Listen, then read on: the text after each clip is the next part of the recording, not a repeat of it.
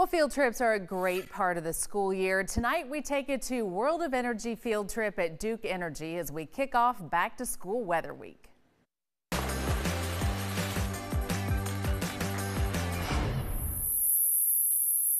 Staying cool in the summer, warm in the winter, and all the times in between, from cooking your favorite meal to enjoying a hot shower, all require energy.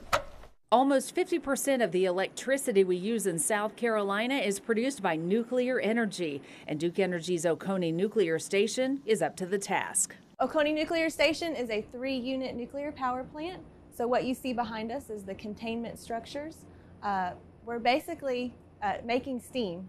Steam turns a turbine that spins a generator, which makes electricity. How does the steam form? That's where nuclear power helps us. Uranium-235 brings on the heat. Uranium-235 atoms, incredibly tiny, incredibly powerful. We split those atoms. When we split the atoms, we generate heat. We use that heat to make steam, just like boiling water in a tea kettle.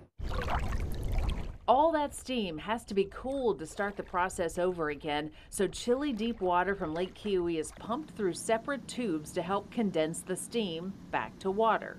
Duke Energy operates 6 nuclear power stations across the Carolinas. Now, this power station here in Oconee County produces enough energy to supply almost 2 million homes with electricity 24 hours a day, 7 days a week.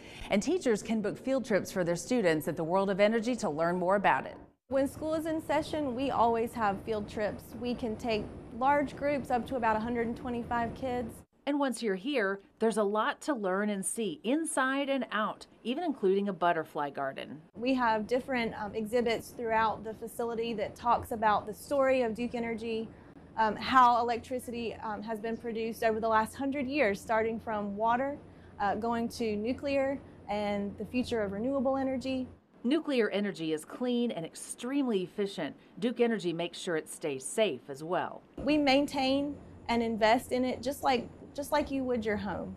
So we're constantly doing preventive maintenance, implementing new technology, putting new installations in to make sure it's running as efficiently, reliably, and safely as it can.